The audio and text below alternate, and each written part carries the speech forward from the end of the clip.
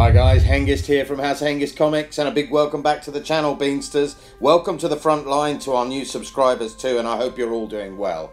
Today it is Blitz Steel, episode 34 of our Blitzkrieg series, The Battle of HANNUT. This is what a lot of people have been waiting for, this big, huge tank confrontation. And let's get into the news straight away. And we're going to be looking at the attack vectors here. This is between 3rd and 2nd Division Légère Mécanique under Blanchard's 1st Army against 3rd and 4th Panzer under HANNUT. It's a massive tank battle, nearly 1,000 tanks to engage. We've got 3 days. The first day, actions around HANNUT really, with 4th Panzer and 3rd Panzer. Then the commodification and build up as they sort of move around the flanks and into a free-for-all here as we get back to Gembloux. Ultimately, and the research will show this, and we've done a lot on this, that basically the Germans weren't able to penetrate, but the French did withdraw. Look at Osprey's map with all these tactical deployments. Fantastic stuff and a lot of information there. Also a great map here showing the contouring and effectively the critical junctures. The Germans have a massive advantage. They've got air support and that's going to basically cause some problems, as we can see from this sort of pinpoint accuracy as the Stukas deliver their 250 kilos or 500 kilo bombs. But with all tank actions, and especially one like this, a lot of it's going to be how you get your units into action, pull them out, refit, refuel, and get them back into the fight. And a lot of the stuff that we've done so far in the testing is going to make this quite a tough ask for all the players concerned. And I'm going to go into this in a little bit more detail. But one of the things that I really wanted to talk about quickly were the forces involved. And so we'll get to that after we've looked at what the tank forces and the overall strengths and weaknesses are. Okay, let's look at the French forces today. These are under the 1st Army, which is Blanchard. We've got characters such as Biot and obviously Priot, who's in charge of the cavalry. They've got 2 Division Légère Mécanique, which are commanded by Bougrain the 2nd and Langlois the 3rd. And basically most of the forces that they have include these tanks, the Hotchkiss 35 and 39, which is the longer variant. They've got good armour, they're very versatile tanks, but their sort of firepower isn't that particularly great. Where their strength will particularly lie is in their other tank support, their mechanised infantry. And of course the fearful Suma, the S-35, a beast of a tank basically, and they've got equal numbers of these within their forces. They've got around 400 tanks, and also they have Panards. These are very good, well equipped armoured cars. Here's some fabulous tanks that Paul Shot Paul had prepared, and we're going to be looking at these in conjunction with the motorised infantry that will be supporting them. Many of them are in these Lafty trucks. There's also going to be some reconnaissance elements on motorbikes as well. But these are probably the better forces with their 25mm anti-tank guns as well. And we'll see other stuff throughout this campaign. But ultimately, they've got a lot of artillery as well. They went for 75mm, so they haven't got as many heavy guns, but they've got more batteries per se. So it's going to be about mechanised forces for the French throughout this mini-series. For the German forces, they've got 2 divisions operational. That's the 3rd under Stumpf and the 4th under Stever. Hoepner's commanding 16th Corps, and he's under Reichenau, who's 6th Army, that famous army that is to be defeated at Stalingrad. Well, let's start looking at the panzer divisions. They're made up of about 600 tanks in all. Mainly, at least 40% are Panzer Is and Panzer II tanks. Very light armoured tanks, not really capable of taking on the French armour. The Panzer III, probably only about 12% of them within the division, and they are the mainstay battle tank and an excellent tank as well. But also supporting them, we will see an important tank, the Panzer IV, which goes on to develop. This has got heat rounds for anti-tank work and also carries phosphorus smoke ammunition. The Panzer IV will be critical in this battle.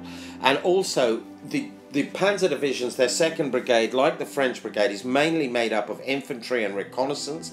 These will be Motorsiert or Panzer Grenadier, and they also have the PaK 36 anti-tank guns, which will be very, very important also. The 88s, well, they will be there firing airburst possibly, but won't be used in an anti-tank role. And the Germans have 105 and heavier artillery as well, which will come into play on this mini-series. Well, let's now look at the background and research to this operation. Well, this is the Panzerangriff, the main thrusts. We've got 16th Corps striking towards Gembloux to effectively prevent the French digging in and holding that position, and then to link up with the main panzers that will be thrusting out towards the coast. So it's an important facet because the Meuse is the main real operation. This other operation really is effectively to draw that first armour in, as we can see here, so it can't get down and counterattack at the Meuse. We'll be doing loads of particular battles around this. I think there are about 8 in all. It could be a large number of episodes. Well, the main battles will be HANNUT, Cayenne, Thysnes, Orp-le-Grand, Gendarme, Merdorp, Agazi and Pervez, all in that particular order. Let's now look at the operational position at the 11th. Well, the French with 2nd and 3rd DLM are stretched really from Tienen area all the way down to Huy. The German panzers will be driving on, trying to prevent them and make a bridgehead at Gembloux. The French armour is obviously there to stop them. They've been lured into this trap. And key to the facets of what we're going to be trying to look at through this campaign are a number of things. Command and control, that's really, really important, and we want to examine that. The tactics and formations that are used, especially the keels, as we can see here, and how effective they are, as well as I said, the local tactics that are operated by the platoons. So that's critical. We're also going to be examining the weapons and sort of firepower and damage of the forces involved. We'll be looking at basically and keeping track of the losses, and ultimately, really important, is refitting and also rotating platoons so that they can be kept in that fight, as we said earlier.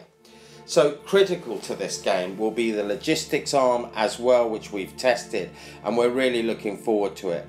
So as we've got this sort of race basically as both sides clash, although the French are in a more defensive position, it's a rather thin line per se. Here's an operational map around HANNUT that we've dug up, and here's Sam's first phase, which is the first contact on the 12th, and we'll go into the second part of the skirmish action that it's defined as also later. We're going to be using ACHTUNG PANZER as usual. The rules are nearly finished now, and we've got the long process of writing it all up. We use our decks, as you're well aware. So without further ado, let's get into the battle action, guys. And today, I think it's going to be absolutely splendid. So, without further ado, let's see those panzers march. Well, in HANNUT, a small trap detachment of Belgians occupies it. It is wakened to the shuddering, thudding sounds of tanks moving on HANNUT. And as we can see here, there are some minefields that are being placed. These have been put down by some French pioneers. The objectives, 2 of these bridges and the farm. And the German forces race straight towards HANNUT and the church. That's another objective. Fanning out with a lot of Panzer Is and Panzer IIs towards this hill, which is on the left-hand flank.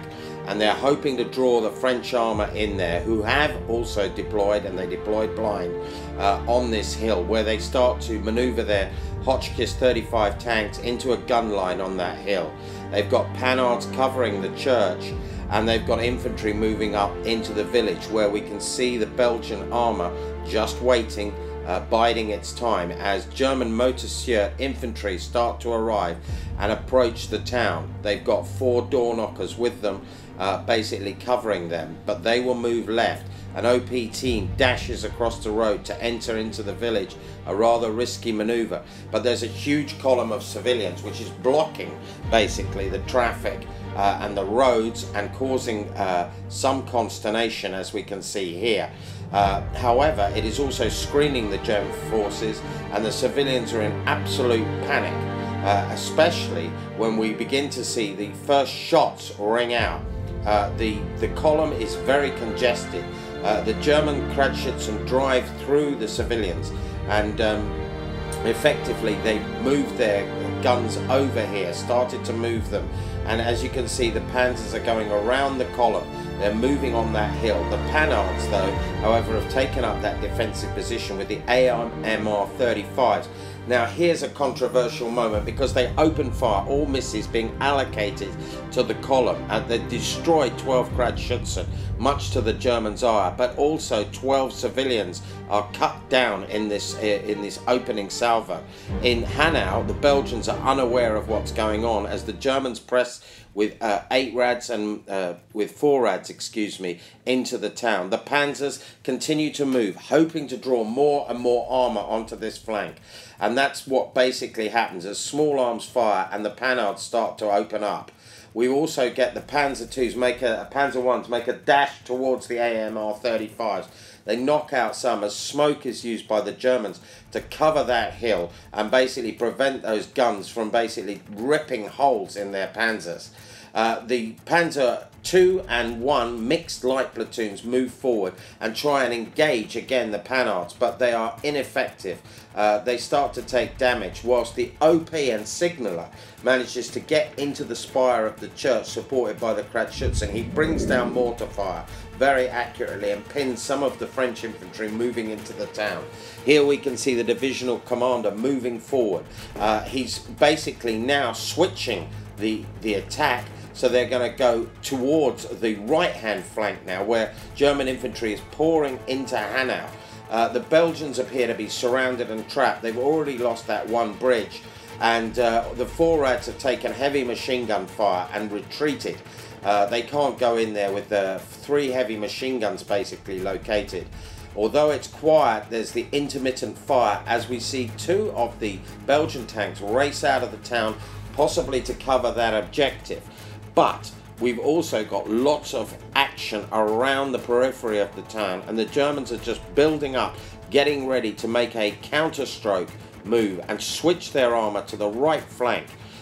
It's been quite a fearful moment, but now they've got their pack guns up there. They think they can cover and hold this flank, and the Kratschützen are ordered in to remove those A-35s, all bailed and damaged. The heavy machine gun team has been destroyed by mortar fire. The Panhards are pushed back ultimately by weight of machine gun fire, but then French armour has started to arrive, and there must be at least 9 Hotchkiss tanks now, and they start to fire, destroying a Panzer II tank, and keep looming forward, but they're moving slowly and cautiously. They're not being aggressive when out of the sky a Stuka descends and basically blows an H-35 to pieces with one of its bombs, a direct hit destroying that. The Germans basically now think they're in quite a good position. They've lured all that armour onto that open flank. They know they've got the mobility, especially with the displacement or stormtrooper move, and the French tanks start to bog, moving around.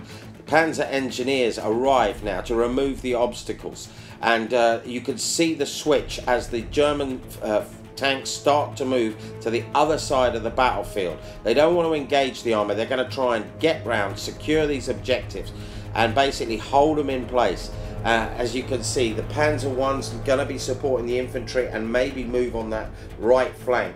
A couple of Panzer IIs there now going to be looking to secure that entry point for the infantry, supporting very well with the infantry and that Geb gun in the left-hand corner. So it's really looking very nicely posed. We've only had 6 turns, guys. To be continued. Well, what can we say in postscript, guys? It's really nicely posed for this action. We've got a lot coming up because we've got in 6 turns the refit. They're going to start rotating platoons. How long can the French hold out? Will the switch work for the Panzers? We may see the arrival of heavier tanks. There's going to be a lot of issues about damage and basically controlling that damage and getting those platoons back into operational order. As I said, there is a lot coming up in just this segment of the game, and then we've got to go into the back segment, which is towards dusk.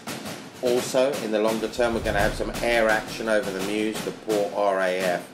And meanwhile, let's never forget the unknown soldiers who are also somewhat forgotten. And let's never forget the fallen guys, because this is Blitzkrieg, and it's over and out for me. Until next time. Bye for now.